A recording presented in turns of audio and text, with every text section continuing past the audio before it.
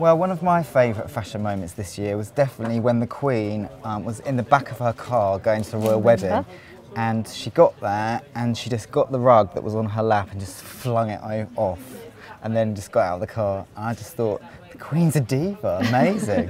Was she your favourite at the wedding? Well, I did like the yellow, yeah, I thought it was pretty good. Did you like the dress, the wedding dress? I didn't care at all about the wedding dress, but I liked the picture. Everybody in fashion was like, yes, it's a McQueen dress. And I think everyone thought she looked pretty, but I agree with you, it was just a bit... I thought he looked good. Did you? Oh, I quite like the red. I just found the whole thing so boring, so wedding home. Can we go to the next picture? Yes.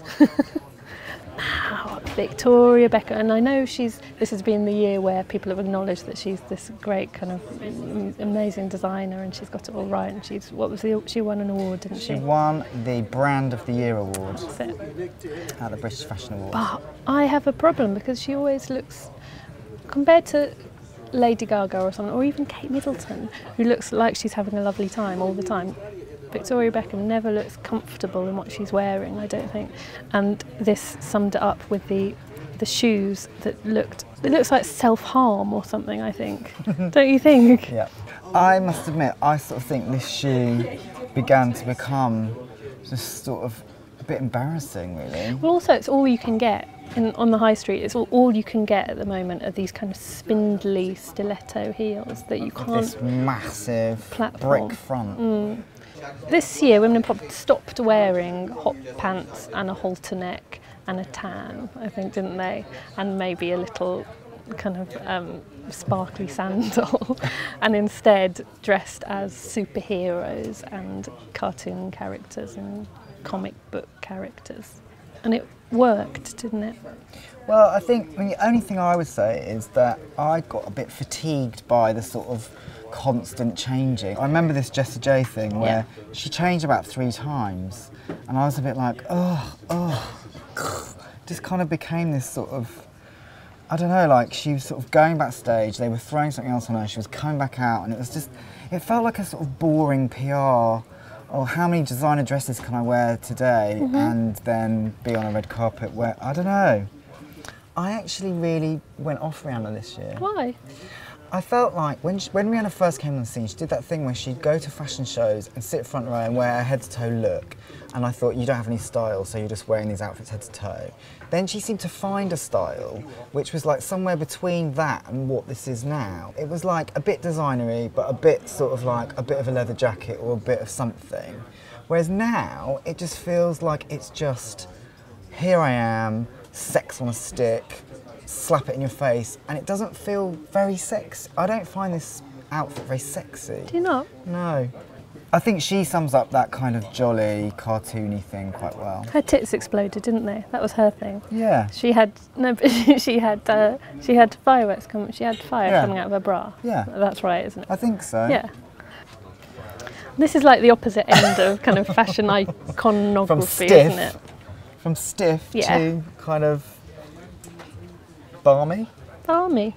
Is it balmy? I feel it's sometimes quite contrived. I like that it's contrived though. At least it's fashion. And when she does discomfort, you understand it, you kind of get it, I think. You love TOWIE, don't you? I really do love TOWIE, and I think there are lots, maybe kind of 400 or 500 things to say about it. But one thing, looking at this picture that I remember, I went to do an interview at one of their houses last year, and in the downstairs loo, there are 2 bottles of fake tan by the loo. 2 bottles. So you just get. So if you're just there doing a wee, just quickly slap it on. So you wee and tan simultaneously. Yeah, you wan. God, Yeah, wow, yeah. wow, I like that. They've all got fake boobs, so the boobs aren't important anymore. The cleavage is not a key kind of fashion. It's not nothing you have to kind of spend any time thinking about. So that it's all about these legs. They have kind of tiny little short skirts and very brown, very shiny kind of oil slick legs, and it's the legs that are the thing that they have to work hard on. I liked Ryan Gosling this year. I think it's been Ryan's year. Yes. I like the fact that he was never afraid on the red carpet to wear something that was just not a black suit and a white shirt, which is what most men do.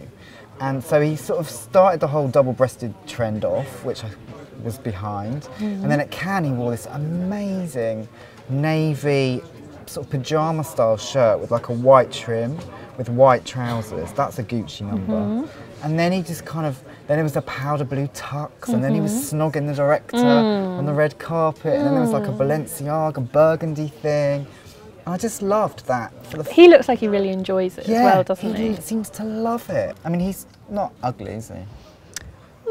No, I suppose not. Who is ugly? Well, I wouldn't want to say that anyone was ugly, but I would say those jeans were. Tell me about your thoughts on the jeans. I honestly think... What do you call this kind of jean? Nothing. Come on, you must have a name. It doesn't deserve a name. It's just bad. Yeah. And I remember everyone was talking about him being really inappropriate on telly, and I just thought, why are you focusing on that when he's wearing those? It's just everything that's wrong about men as they get older. It's this kind of, I can't be bothered, I'm going to wear some loafers that look a bit like house slippers, and then I'm going to put on some really old like jeans. Pasties, like Cornish pasties. Exactly. I mean, it's that. I mean, honestly, is there anything His fly's undone there. Yeah, his fly's undone. That's him trying to do Rihanna. Kanye. Not a good year for him, It's not been a great year. Do you appreciate the fact that he tried to do his own collection and his own label? Not really. I don't either. I think he just should have done a perfume. He should have done a celebrity What's perfume. your message to Kanye? My message to Kanye is, babe, I mean, imagine Kanye man or something. He might have done one already. I don't know. Just a kind of citrusy kind of a musky scent. Yep. In a sort of leather box. Why not? Why not a suedette kind of pouch? Oh, I like this. Instead, pouch. Instead, Good word, Eva. he did. Instead of this. I feel like that is what he would wear if he was a girl. Do you like those shoes? I don't like these shoes. I think they look like slices of wedding cake kind of left for 3 or 4 years, and then, you keep them under your pillow or something. And then you put a Beckham heel underneath. So one of the biggest stories of the end of this year was the Versace H&M Fandango. Did you queue up? Did you go down? No, but only Did you see any of the queues? No, but only because I sort of felt by the time it got into the shops that I'd sort of thought about it so much that I couldn't really deal with it anymore. That's what happens, I thought it was isn't sort of brilliant. I thought it was sort of brilliant as well, and brilliantly disgusting as well. But I love that. That's what Versace is brilliant at. Can you see? I mean, these kind of bomber jackets and how they styled it layered, and they also did what you really want, which is just those kind of big gold buttons and the kind of trash. Medusa head. Medusa. I don't think back in the 80s Gianni Versace would have gone anywhere near the high street. He'd have been appalled by the idea. And now you've got Donatella on a pink carpet on Regent Street in some studs that have, and that dress probably cost just over 100 quid. And it's sold out like mental. And it linked in with the other kind of trend of the year, which has been all this off-taste, all the bananas and all the polka dots and Marc Jacobs little plastic berets. Off-taste was brilliant, wasn't it? Yeah, It was fun. Yeah, a nice Bananas. antidote to Kate Middleton's Zara dresses. And I think there's going to be a bit of that carrying over as well. Like Dolce & Gabbana have done pasta earrings. Have they? Oh, good. Which I'll obviously and be the wearing. Miu Miu kind of, what are they, lightning bolts? Yeah. Things like that. So let's meet back this time next year and have some earrings on. Not bad.